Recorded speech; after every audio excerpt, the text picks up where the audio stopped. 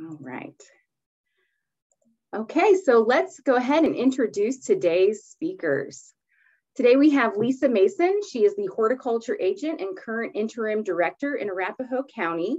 She is also a distinguished scholar graduate from Colorado State University, where she conducted her research on native bees and developed the Native Bee Watch program. This is a popular citizen science program where you can also get involved, and registration is still open.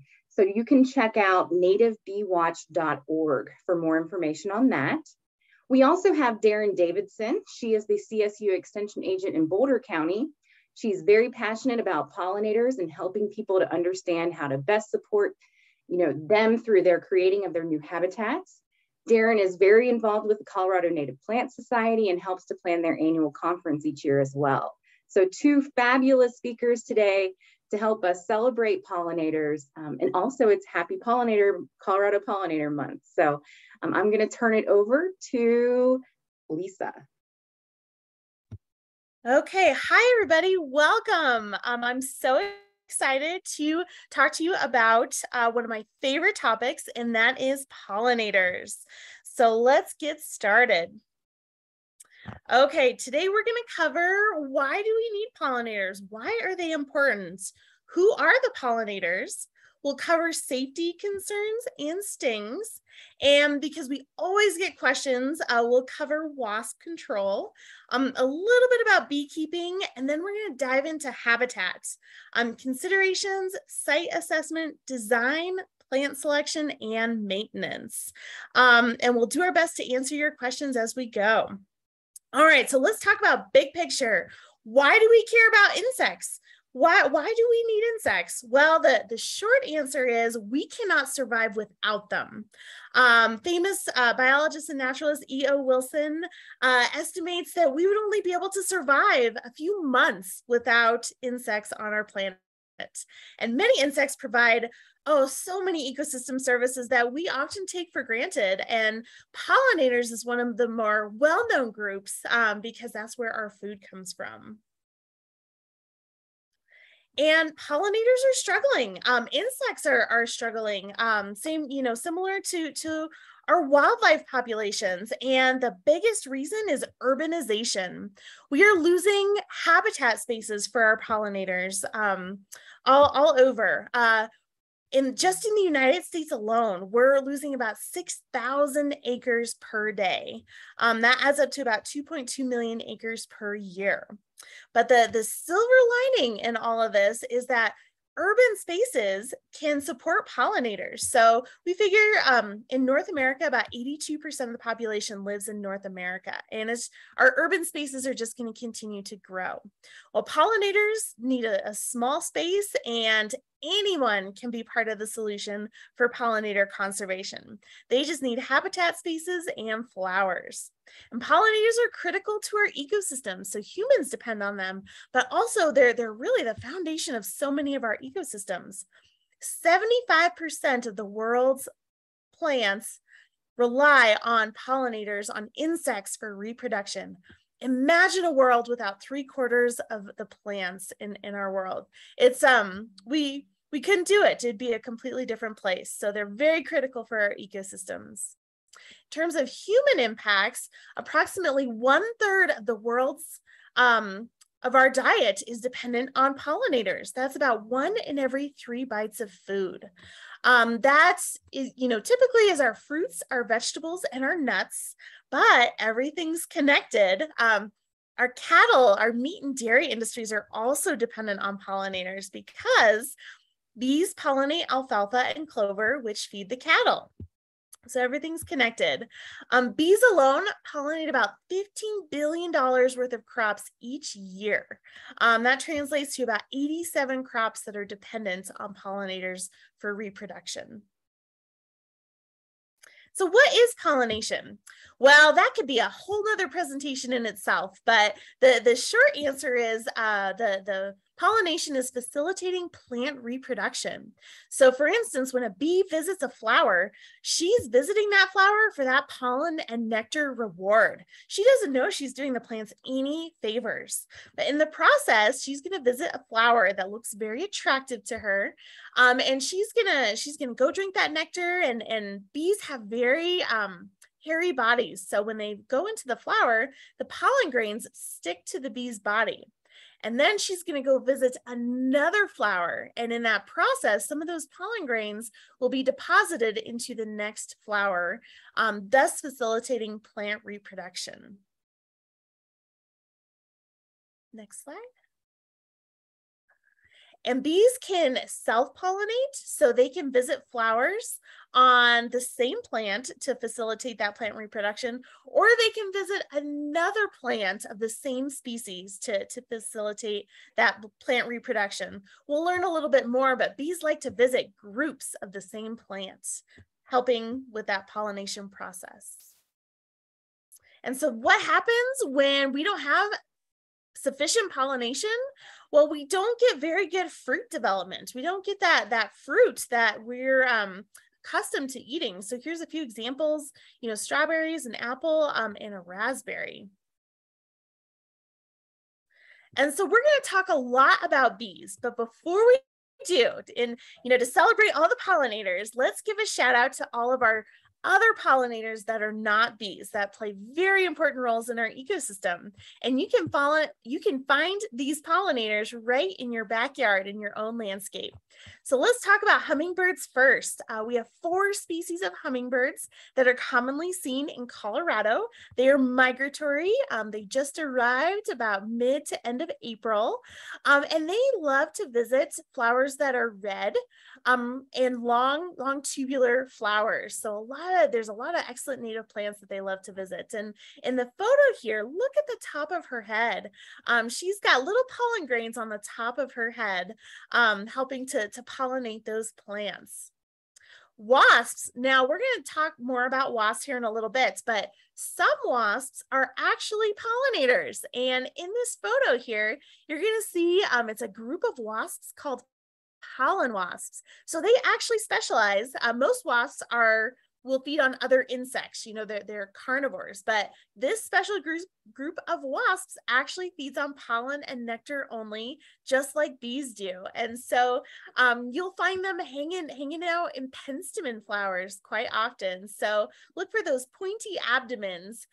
Those are pollen wasps that help pollinate plants. And then we have flies. We're going to talk a little bit more about flies too, but flies, we have a lot of different flower visiting flies. And some of our flower visiting flies provide 2 benefits. So they're pollinators, but the larval form of syrphid flies will actually feed on aphids and help provide pest control in our gardens. So flower visiting flies are a really great addition to our gardens. And bats. So in Colorado, we have 18 species of bats. In Colorado, they're mostly insect feeders. So they feed on mosquitoes and other pest insects, providing pest control services for us. But if you go further south, they're a very important pollinator to cactus and other plants. A classic example is bats pollinate the agave plant, which is how they make tequila. So next time you enjoy a margarita, be sure to thank the bats for that margarita. Moths are also pollinators. So moths that visit flowers for nectar, they're often visiting those flowers in the evening and at dusk. Moths have long tongues called a proboscis. And so they often visit flowers with long spurs. So in the photo, you'll see a white-lined sphinx moth, a very common moth you'll see around here. And she's visiting a white columbine. So a lot of moths can be excellent pollinators as well. Butterflies too, we have over 250 species of butterflies here in Colorado. To compare, we have about 1,000 species of moths in Colorado. So 250 species of butterflies. The key to attracting butterflies to your landscape is to plant that caterpillar host food. Each species has a different caterpillar host plant. Butterflies love brightly colored flowers, and they often like a landing pad so they can land on the cluster of flowers to get that nectar. And then beetles. Here in the photo, you'll see a soldier beetle on a rabbit brush plant, which is a late blooming plant. You'll see all kinds of insects on rabbit brush, but beetles especially love it. And because they feed on the pollen and nectar, they can actually facilitate plant reproduction as well. So shout out to our non-bee pollinators. But now let's switch gears and talk a little bit more about bees. Now, bees are often the most efficient pollinators because they have so many hairs on their body. And worldwide, we have over 20,000 species of bees. Here in North America, we have over 4,000. And in Colorado, we have about 946 species of bees. And they come in all shapes and sizes. Some, like queen bumblebees, can be up to an inch long or over an inch long. Other bees might be as tiny as an eighth of an inch, and all different shapes and colors as well. Now, bees, with the amount of diversity that we have, these are very difficult to identify. So quite often you need a microscope and a high level of taxonomy to be able to identify bees to a species level. So when we talk about bees, we often refer to them as a genus level, so which is a group of species. And that's a good way to refer to bees. Okay, so let's look at our bee diversity compared to other states. So California, Arizona, New Mexico, Utah, they have us beat in terms of number of species. And that's because bees love arid to semi-arid, desert-like areas. Colorado's up there though, for two reasons. First of all, we have a diverse range of ecosystems and elevations here in Colorado. That provides different habitats for different types of bees. Second of all is we have two universities that have done a significant amount of research on bees, and that includes Colorado State University and University of Colorado in Boulder. So quite often, the more research that is done to understand the bee diversity, the more diversity is discovered. So it's quite possible that states with lower bee diversity don't even know the bee diversity they have. These are very difficult to study. So it's a fascinating field. And most people are familiar with the honeybee. The honeybee is a very important crop pollinator here in the United States and North America. But we have a variety of native bees, wild bees, that are important crop pollinators too, and some are very specialized. So here's a few examples. Bumblebees, they do something called buzz pollination. So when they land on a specific plant, they have a special vibration that releases the pollen from the plant. So bumblebees pollinate tomatoes and peppers, so plants in the Solanaceae family, and they also pollinate blueberries. All those plants need buzz pollination. So a honeybee could land on a tomato plant, but it just wouldn't be able to pollinate it.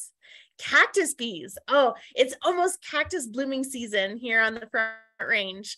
I highly recommend watching cactus flowers. You'll see all kinds of insects visiting those cactus flowers, but there's some bees that specialize in pollinating cactus flowers. And then squash bees. For those of you that grow squash and pumpkins, I highly recommend looking inside those big yellow flowers in the early mornings, and you'll see squash bees go into town pollinating those plants. It's one of those, you plant it and the squash bees will come. They're a native bee and they are so efficient. Honeybees might visit the flowers, but the squash bees will have it done in no time.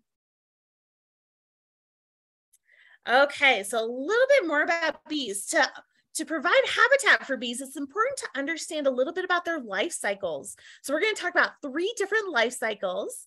The first one are eusocial bees. So we have one species that fall into this category, and that is our honeybee.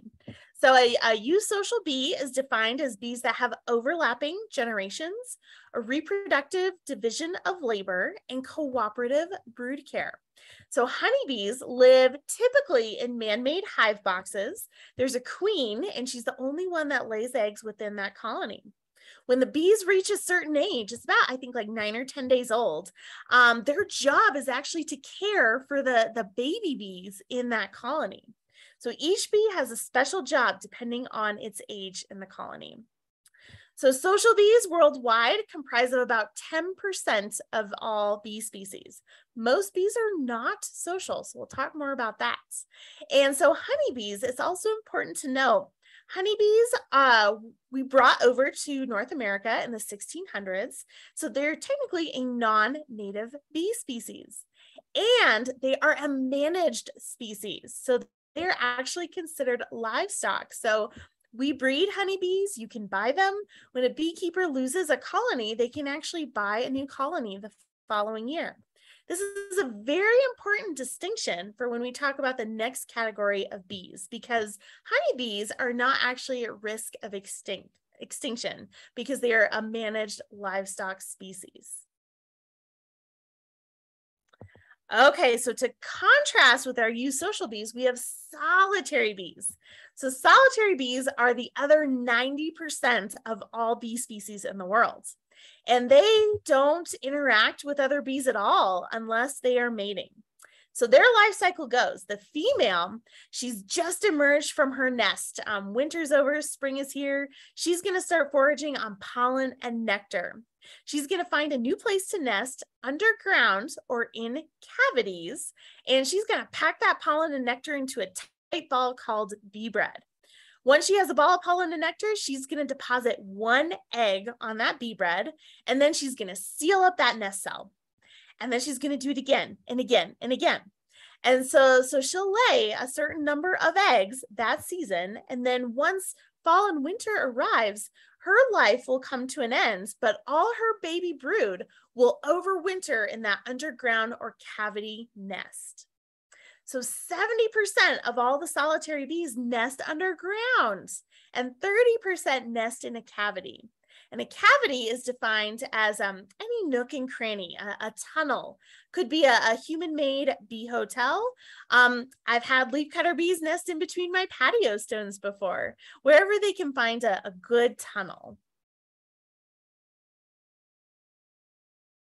Oh, next slide. Okay. So here's some examples of bee hotels. Or I'm sorry, of solitary bee nests. But the first picture is a bee hotel. So they need long tubes, at least 5 to 6 inches long to make those nests. Below that, you're going to see a couple of underground nests. So notice, the holes in the ground. A lot of people would see those holes and they might not think much of it, like, oh, ants must live there. But if you see holes in the ground like this, I'd recommend pausing and watching. Look and see who comes out of those holes, because you may have some solitary bees nesting in that area. Above the ground nest is a little tiny bee nesting in a twig. Some solitary bees will nest in hollowed out twigs. And others will nest, this is a leafcutter bee on the photos on the right, nesting in human-made bee hotels. And here's what it looks like inside a twig, actually. So on the right, you'll see the bee bread and a larva on the bee bread. And then on the left, you'll see a bee going through a pupa stage, because all bees go through a full metamorphosis, just like a butterfly. And then, okay, so we talked about our eusocial bees and our solitary bees. Right in the middle, we have our third category, and that is primitively eusocial. So in this category comprises of all our bumblebees. Now, my personal opinion is queen bumblebees are the most hardy bees ever. They're just so hardy because they are the only bee that can overwinter as an adult bee. And so she's going to find a nice pile of leaves, a sheltered area, maybe a log pile, and she's going to go in a diapause, kind of like a hibernation state for the winter. And then spring arrives. I've seen a lot of queen bumblebees out flying around right now. She's going to start foraging for pollen and nectar, and then she's going to find a hollowed out cavity space to start her colony. So she'll lay several generations of female worker bees that will keep the colony running. And then about midsummer, she's going to lay eggs that are new males and new queens. So they will leave the nest and go on a mating flight.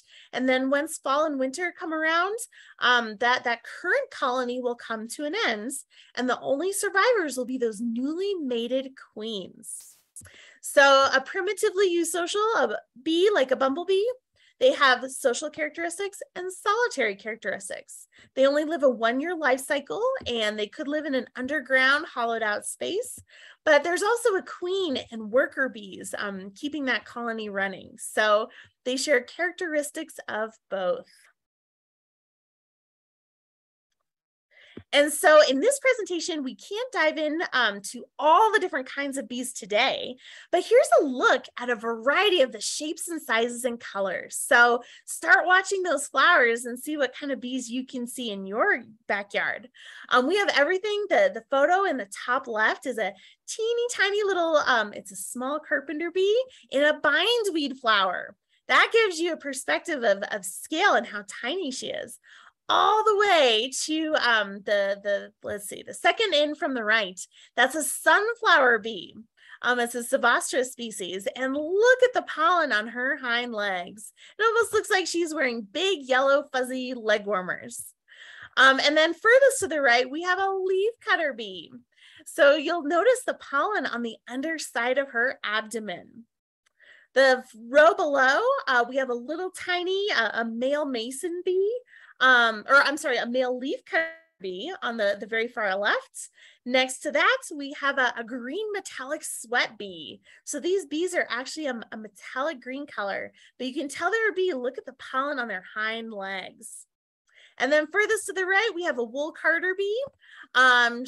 You'll find her on lamb's ear quite often because she's scraping the fuzz off the plant leaves to carry back to her nest to line her nest cells.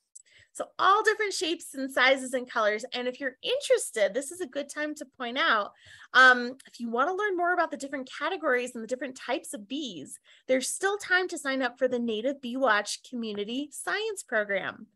Just visit nativebeewatch.org, and no experience necessary. We'll teach you everything you need to know to collect data on bees. Okay, so here's your pop quiz.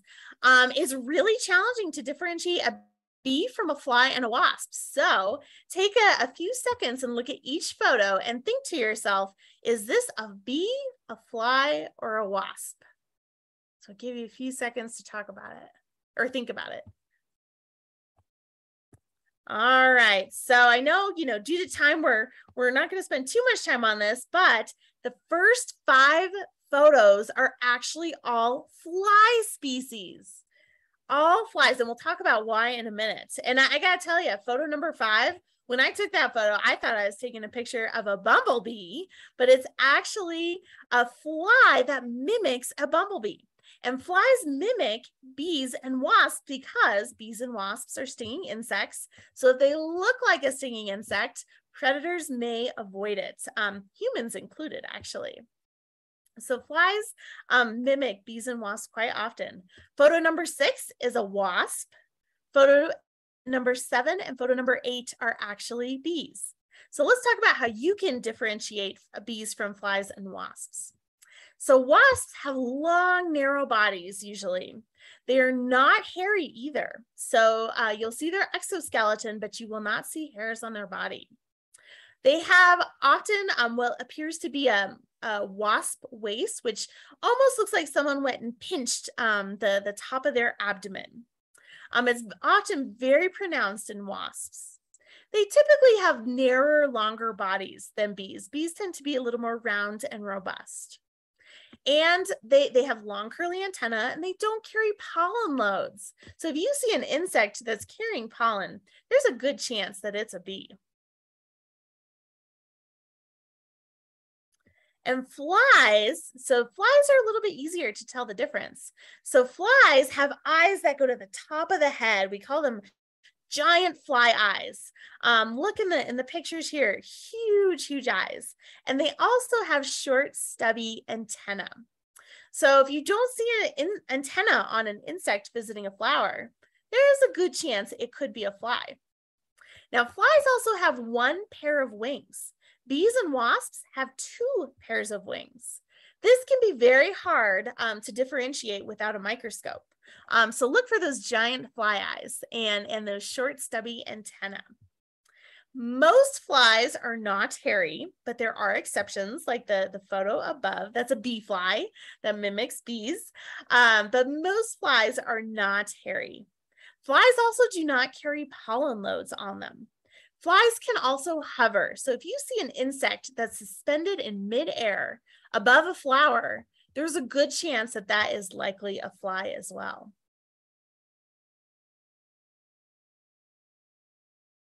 So let's talk about bees then. Bees have 4 wings. They're going to have hairs on most parts of their bodies. Different species of bees will have hairs in different places. The eyes are well separated on the sides of their head versus flies that's on the top of their head. Bees have their eyes well positioned on the sides of their head. They have long antennae. Oftentimes there's a bend in the antenna. Look at the picture of this honeybee, that bend in her antenna. And bees will carry pollen one of 2 ways. Honeybees and bumblebees will carry pollen in their pollen baskets on their hind legs. We call those corbiculae. So they look like balls of pollen and nectar attached to their hind legs. Other bees have scopae, which are special pollen collecting hairs.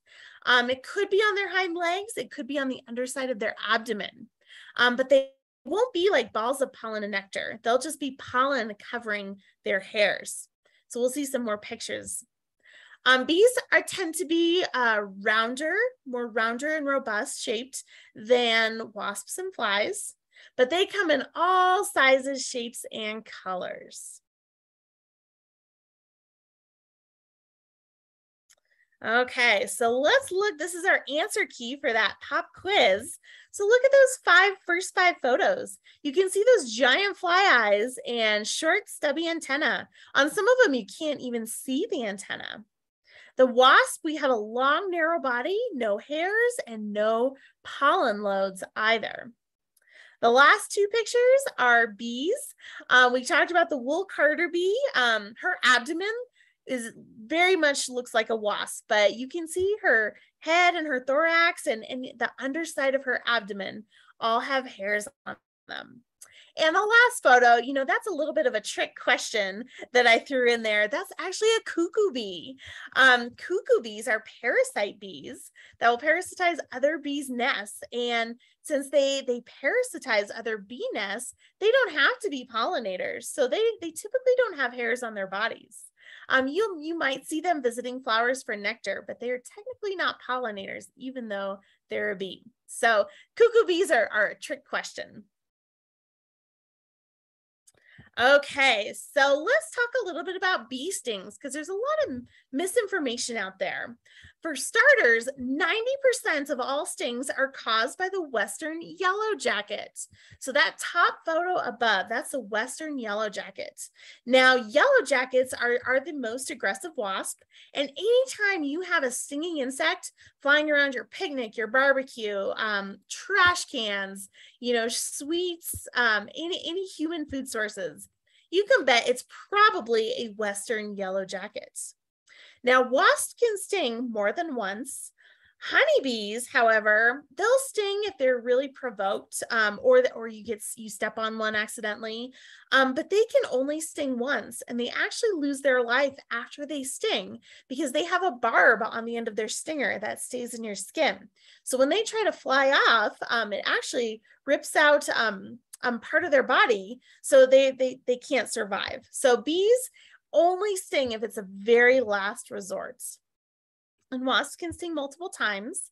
It's important to note that native bees, so solitary bees, and also solitary wasps, either cannot or very rarely sting. So solitary bees and solitary wasps, they do their own thing. They don't have a large colony to protect. So they have no need to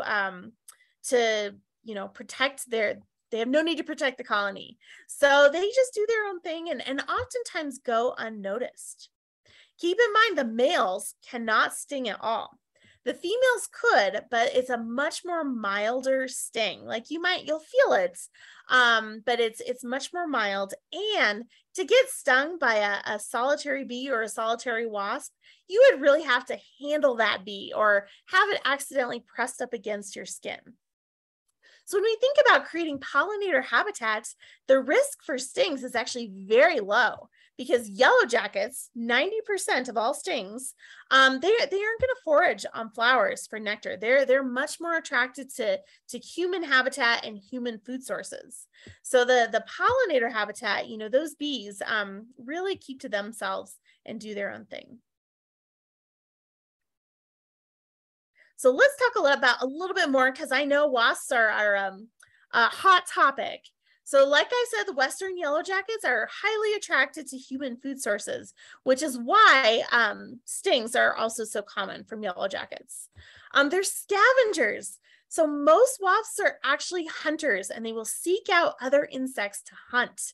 But Western yellow jackets are scavengers. They'll typically feed on carrion or dead things, but when in a human habitat, they'll go after human food sources.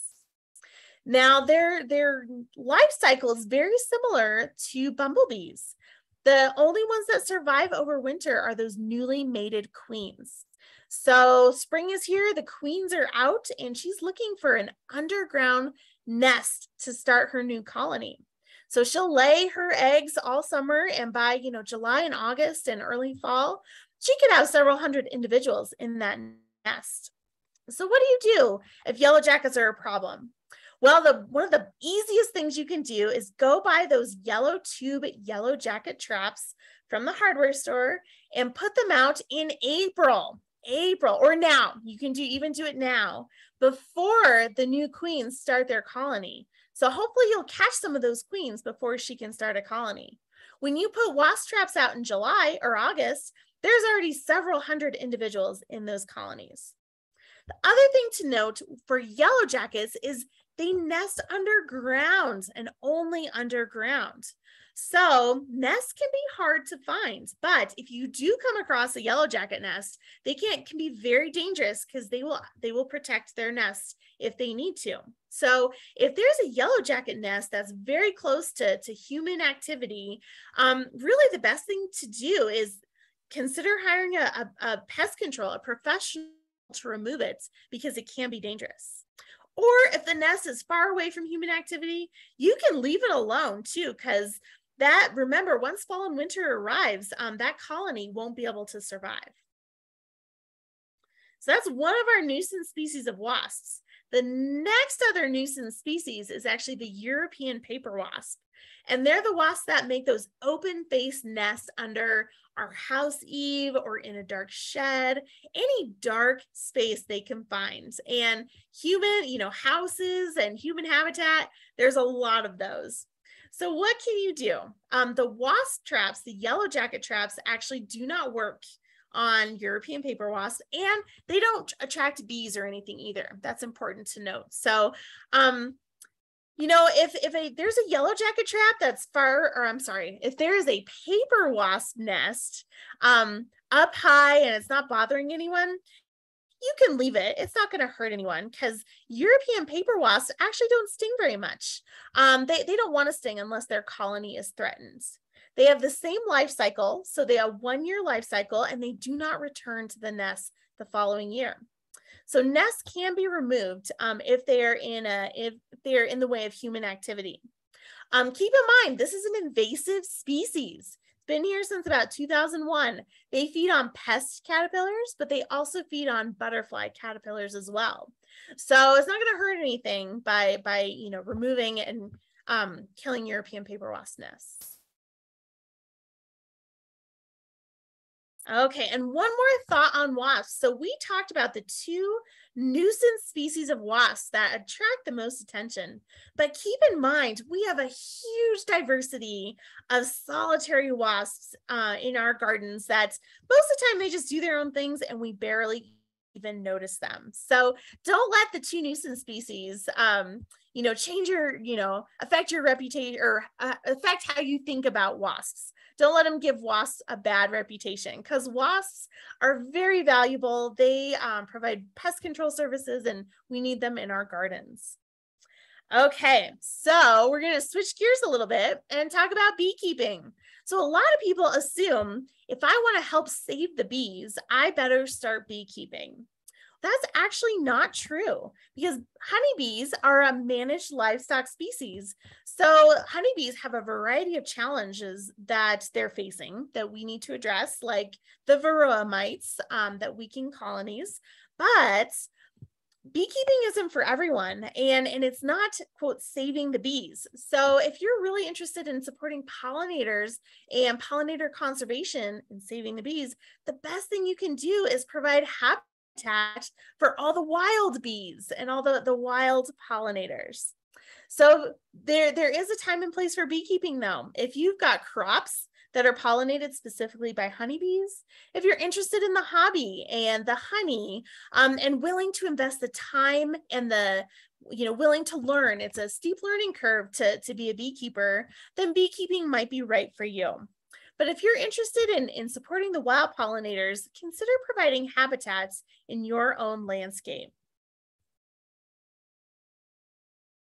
And the last thing, I think this is my last slide, is bee swarms. So we are in swarm season. And if you come across a swarm like in that picture, that can be a little bit alarming, but not to worry at all, because before bees swarm, they've basically outgrown their hive. There's not enough space. So they feed on as much as much honey and sugar as they can, and then they leave in search of a new home.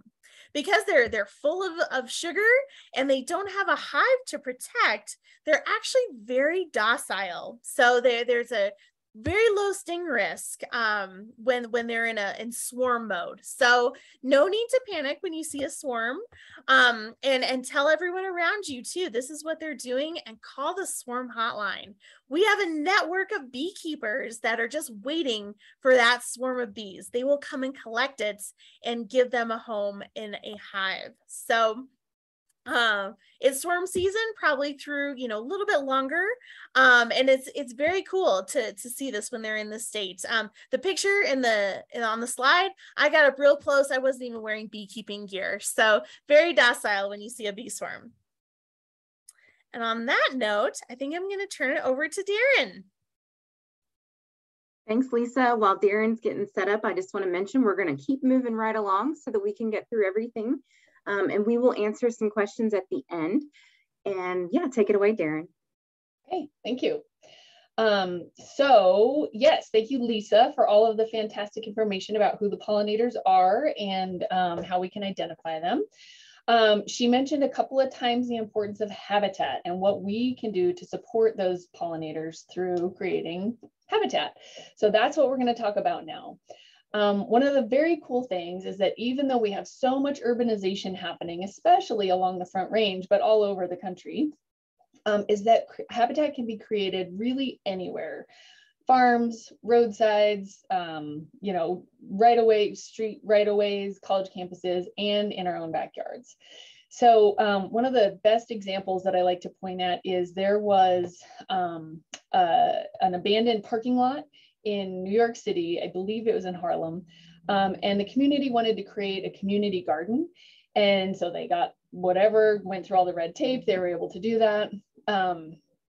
And so they got things planted, and then they realized, oh, are we going to have the birds and the bees that we need for our garden? So they got some researchers to set out some survey equipment and do some insect surveys, and they found over 50 bee species. So Lisa talked about how many species of bees there are. They found over 50 bee species that came, even though it was surrounded by a concrete jungle, that came and found that habitat and pollinated the fruit and veggie crops. So if you build it, they will come, which is so cool. When we're talking about habitat, there are three real issues. So there's habitat loss, fragmentation, and degradation. So loss, it's just being ripped up, built over, we don't have it. Fragmentation is it's being chopped up into lots of little pieces. And then degradation, meaning there might be bits and pieces of open space around, but it's not high quality. So we need to create and increase the habitat. We need to try to connect habitat. That's really key. And then improve the overall quality of the habitat. I love showing this little cartoon. You know, you've got the dad who's doing the mowing the lawn, just kind of doing the thing that we all do. And the little kid saying, hey, I think we need to have a talk about the bees and the flowers. And there he is standing in some lovely habitat. So when we're designing for pollinators, it's really key to understand that you can create a space that's beautiful for you. You get the curb appeal and it's really gorgeous. And it also provides habitat. We just want to think about how, like what elements we have in the space. So habitat is food, water, shelter, and space. And we can create that in a beautiful space. More and more pollinator gardens and supporting pollinators is very mainstream, lots and lots of interest around it. There was a time when it was a little thought to be like, oh, it's going to be a little messy, or I don't want to attract bees because I'm worried I'm going to get stung. Again, Lisa went into all of that, like who's doing the actual stinging. But a space doesn't have to be, you know, officially designated as a pollinator garden. It can just be kind of your front yard, backyard, regular garden that provides pollinator habitat. So when we see things like this, spaces like this, kind of your typical urban, suburban neighborhood, you got the house, you got some lawn, you got a tree, and maybe some foundation plantings. That's not really those homes don't really have a lot of habitat. So if you have a yard like that and you want to bring in some habitat, the first thing to do is a site assessment. So you need to know what you're working with, what plant species you already have, and what the conditions are like in your space. So location is key for pollinators. Sunny areas are generally the best, and that's because most of our plant species that bloom have nice big blooms like sun, right? And so pollinators need flowers for the pollen and the nectar. So sunny areas are generally best, but if you have a shady area, there are things you can plant there too. The larger, the better. So if you can connect your front yard to your backyard, or if you can, maybe you're working alongside your neighbor, if you can both have your front yards or your backyards full of pollinator habitat, the pollinators aren't going to see that fence line and think, oh, this is where this habitat starts and the next habitat stops and the next habitat begins. They just see it as one big, wonderful space that's for them. So any way you can think about increasing the amount and connectedness of the habitat. So again, with design, we just kind of take some simple landscaping ideas. And that is, we want a good variety of plants. So that's more attractive to us if we've got some good colors and textures and different plant species. It's also good for them, for the pollinators. If you think about it, our gardens are like their grocery store. So they show up and they say, okay, what's here? What do I want this week? Or what do I want today?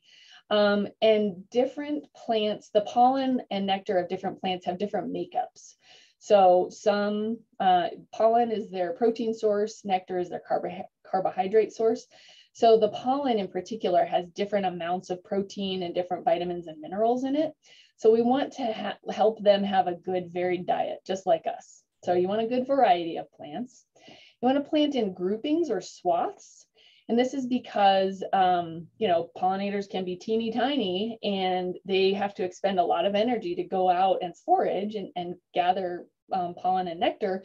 So if you have a swath or a grouping of one plant in one area, they can go work all those flowers and then take it back to the nest and then come back, rather than kind of having to hop around from one patch to the other, because they're always going to visit the same, generally speaking, they're going to visit the same species on any given foraging run. So they might go back to the nest and then go out again and hit a different species, but on that outing, they're going to go to the same one. Another thing to provide, this should probably make sense given what Lisa talked about with our solitary bees, you can provide snags or dead wood. for those cavity nesters. Also provide some sunny undisturbed ground for the ground nesters. Generally speaking, I've spoken to a lot of people on across the country about what's the perfect recipe to create space for ground nesting bees. Nobody really has the magic recipe, but there are some things that we know. You definitely want to avoid landscape fabric. If there's landscape fabric, the bees can't get through, the ground isn't accessible. Excuse me, and they tend to like, this is very generalization, but they tend to like south-facing gentle slopes. So kind of a gravelly, south-facing gentle slope. But if you don't have that, you can still leave an area that's open. There are also some studies that show that they prefer ground that has a little bit of like pea gravel, just a thin layer of that. So it's pretty hard to, you might leave all these little patches of open ground and you just cross your fingers. Maybe they'll come, maybe they won't, but at least you tried. And then the image on the bottom left is a great illustration. Lisa had the awesome pictures of seeing the little mounds of dirt that look like anthills. But this shows what it might look like, or what it looks like underground. So you can see each female creates her own tunnel and her own nest. So that image is kind of like a neighborhood. They're not all connected and working together necessarily like honeybees, but they have their own little areas. And then Lisa touched on this too. You've got to provide larval food, so not just flowers. Flowers are great for the adults, but if you want to attract butterflies and moths, you have to have whatever the caterpillars are going to eat, because if you don't feed the babies, you don't get the adults. You want to think about it with your landscape that we're basically replicating nature. And so you want to plant in layers, ground cover, perennials, grasses, shrubs, trees. You're kind of planting in those different layers, and different wildlife, pollinators, birds are all going to use different areas of that. From a design perspective, we always suggest that you plant in odd groups, 3s, 5s, or 7s. Once you get to 7, it's a big enough mass that you can't really tell. But planting in evens kind of looks weird to the eye. So we plant in groups of odd numbers. So remember, food, water, shelter, and space. Water is important. Along the Front Range, there are a lot of irrigation ditches and ponds and things like that, but you can bring in something like the top left image there is just a plant saucer filled with pebbles and rocks and bark, and then you can fill that with water. And that can be a little area for pollinators to get water, especially when we're going through really hot, dry periods. You just want to make sure that if you provide something like that, that there's an escape route. So you don't, like, bird baths are not great for pollinators because if they land in there, they don't have any way to get out. So have rocks or something kind of sticking out so that they have a little escape route. Oftentimes irrigation will be enough, but just something to think about, especially in the hot, dry months. Whoops. One thing to note about butterflies, people that are really, really into butterfly gardening, they'll actually create little wet areas and create little seeps, because the male butterflies do a thing called puddling, where sometimes you see it in parking lots because they like sort of gravelly areas, and they kind of do this dipping motion where they're collecting water, but they're also collecting minerals. So again, providing that opportunity is key. Okay, so we talked about food, water. So here's some shelter. You can create these bee blocks, bee condos. There are all different ways to do that. For the sake of time, I'm going to keep kind of cruising through, but you can look online and find all the instructions on how to do these. The Xerces Society has some really good information. CSU has some good information, and Utah State University all have good information on how to create those. So, okay, food, water, shelter, space. So we've kind of touched on all of those, but if we talk a bit more about food, incorporating native plants is really key. Those are going to support the specialist species and just support more diversity. So the Xerces Society, which I mentioned, they did a study that showed that native plants are 4 times more attractive to native bees than exotic flowers.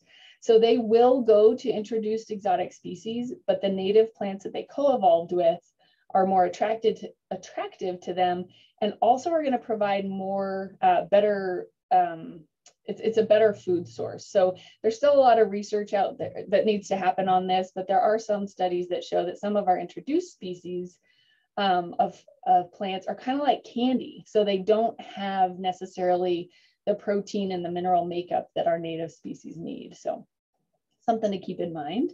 And then native plants tend to have fewer pests and diseases and require fewer inputs.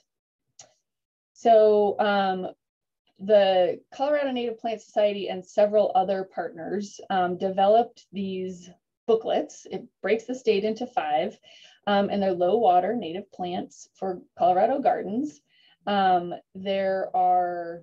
You can get this on the CSU Extension website. You can also get it on the CONIP's website. But in these are plant lists and actually little sample designs.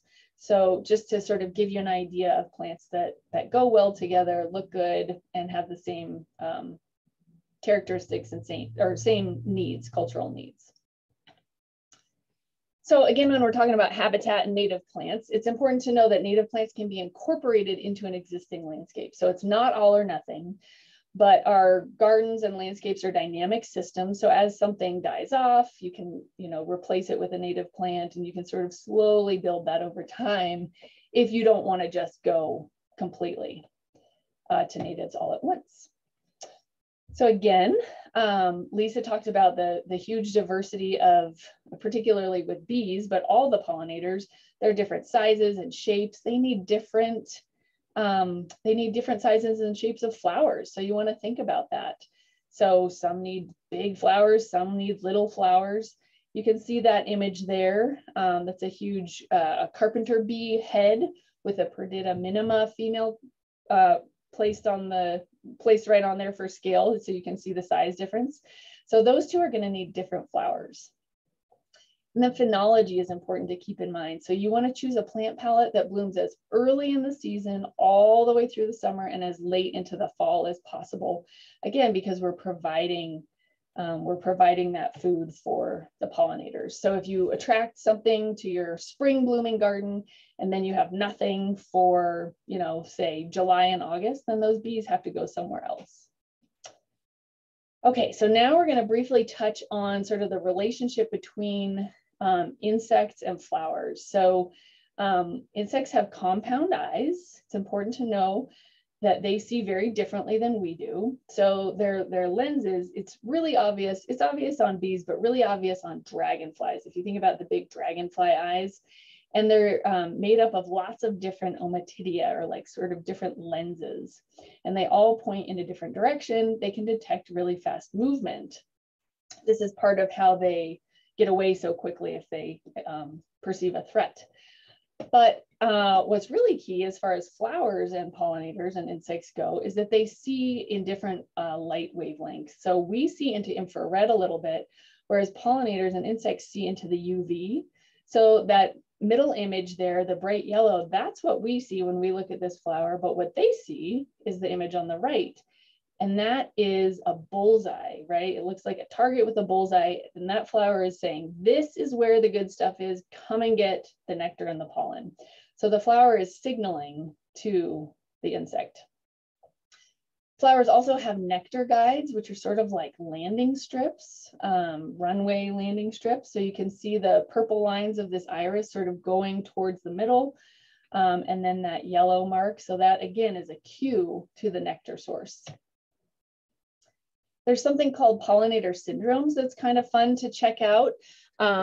You can go to pollinator.org, and there are other sites if you were probably to just Google pollinator syndromes, but it kind of breaks down the pollinator and the type of flower that they like, that they're attracted to. So if we go into the bee column, the 1, 2, 3, third column over, you can see the color they're attracted to tend to be bright white, yellow, blue, or UV.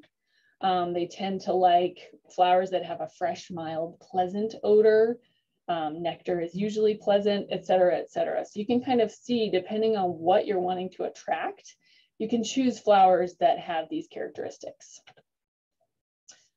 So plants that are not so much for pollinators, we're going to go through a few examples right now of ones that are good and ones that are not so good. So there's not a lot going on here. If we're thinking about habitat, food, water, shelter, and space, not a ton of food here. Maybe a little bit of shelter, maybe there's some water from irrigation or dew, and there's some space, but not much else. This is looking better. Got some flowers. Grass companions are something that people are talking a lot about. Dandelions, clover. Some people call them weeds, other people call them grass companions. I know we're bumping right up to 1 o'clock. So for those of you who have to leave, we're glad that you joined us, and this session is being recorded, so you can come back and catch the last bit if you are going to miss any. I think I have about 5 more minutes. So, okay, so plants that are also not for pollinators are double flowers. So double and triple flowers are flowers that people have bred to be really ruffly and really beautiful with lots and lots of petals. But what's happened is that with their breeding, they basically bred out the reproductive parts of the flower. So you don't have the anther and stamens that hold the pollen. And instead you have the pretty petals, which is nice for us, but not great for the pollinators. So these are both hollyhocks, similar color. The one on the right, the single flower, that's great. That's what a pollinator needs. You can see all that pollen is just falling off the flower. So that's what you want for pollinators. If you have double flowers that you absolutely love, then by all means keep those. Just make sure you're also including some single flowers. Same thing here, double flower, gorgeous to us, not so much for a bee. There's the same species, different variety, and you can see all that bright yellow pollen that is just calling for a pollinator. I use this example because this is at Bouchard Gardens. I took this picture, and this little bee, she was just working and working, trying to go through those petals, trying to get something, and there was just nothing for her. So kind of a sad story. I'm sure she made it to another flower that had plenty of pollen. So a quick recap when we're planting and designing gardens for pollinators. First of all, there are many, many pollinators. Just even within bees, there are many different kinds of bees. And it's important to know them so that you can design for them. You want to think about food, water, shelter, and space in your yard. How can you create that? You want to plant natives to support more species. Again, it's not all or nothing. You can incorporate them in slowly over time. Super important to pay attention to that bloom time, the phenology. So again, having things bloom as early as possible, all the way through the summer and into the fall. And that's what we want to do anyway for ourselves, right? We want our flowers or our gardens to be blooming. We're mimicking nature, and we want to remember to sit back, observe, and enjoy all those pollinators, because that's part of what is so fun. You could hear the excitement in Lisa's voice when she's talking about all the bees and the different pollinators. It's so fun to plant a beautiful garden for yourself, for your neighbors, but also for these pollinators, and sit back and really see who comes and visits and who's attracted to your garden. So with that, we will end, and thank you everybody for joining us. And I guess, should we do some Q&A, Lisa and Amy? I'm going to stop sharing.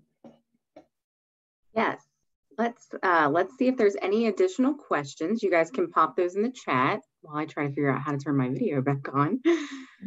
I don't see it. I'll just stay off video. Oh, here we go.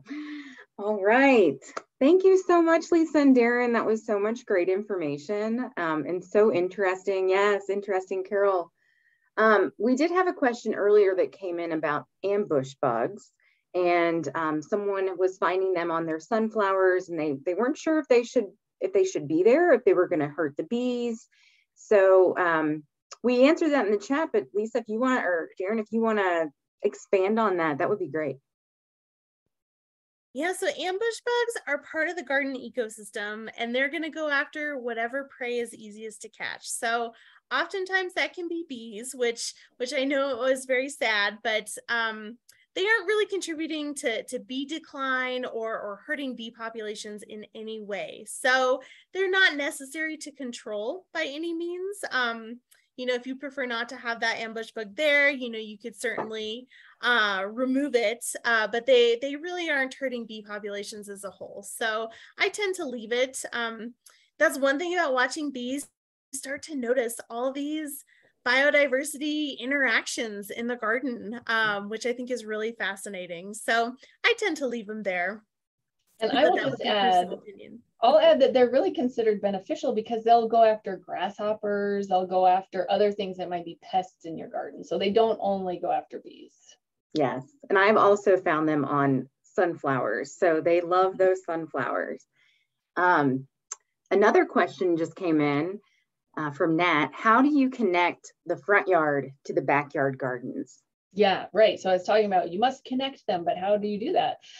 So that's simply, if you have a side yard, kind of having things, plants connected as much as possible. So if you have a side yard, you can plant that. If you don't, if your house is such that you don't have a side yard, then maybe you can't connect them. But I would say that if you have a nice garden with pollinator species in the front or back, and then you add more of those species to the front or back, whatever, if you have it in both, they're going to find it because it's generally in the same area. But if you have that opportunity to connect and have it be contiguous, that's ideal.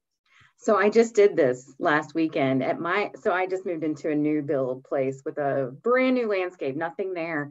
And to connect my front yard to the backyard, I used some dry shade species.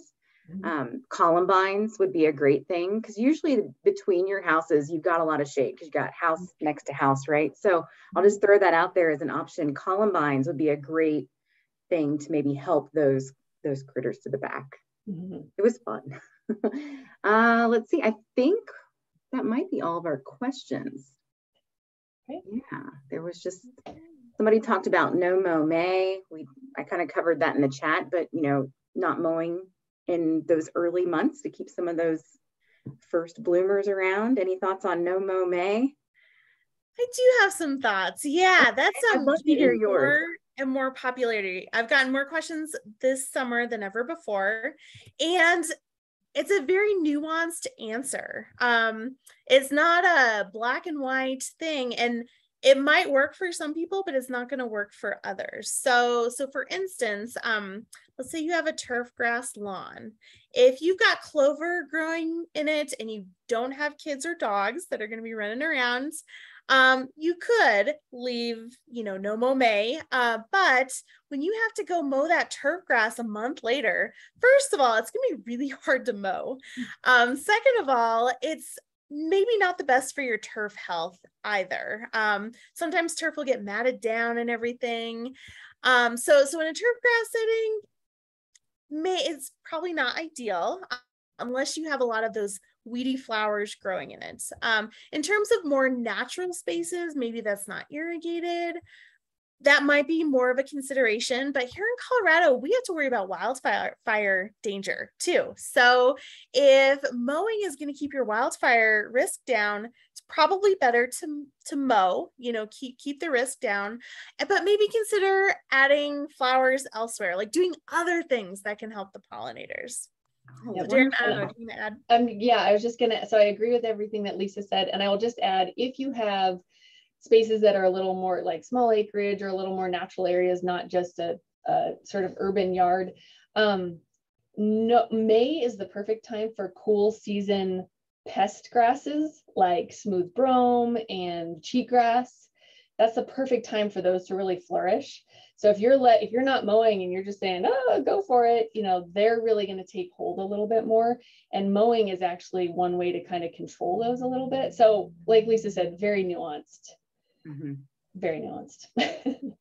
In theory, it sounds nice, but you got to take a lot into consideration. Yeah, I think it's definitely more of a thing in the eastern part of the United States where their turf it just doesn't have the I don't know what the word is. It doesn't have to deal with as much as growing turf here in Colorado. It just grows. And so for the East Coast, it's a big thing. They're leaving their violets and their clover and all that because it's part of their lawn. So but definitely different here in Colorado. Thank you so much for those answers, because that's just a little bit different than what I had put into the Q&A. So thank you everyone for joining us. Hopefully we'll be back. We might try to do a fall series maybe, and then we'll be back for next spring as well. Keep learning, keep visiting CSU Extension, contact your local office if you have questions, and we will see you later. So thanks everyone for joining.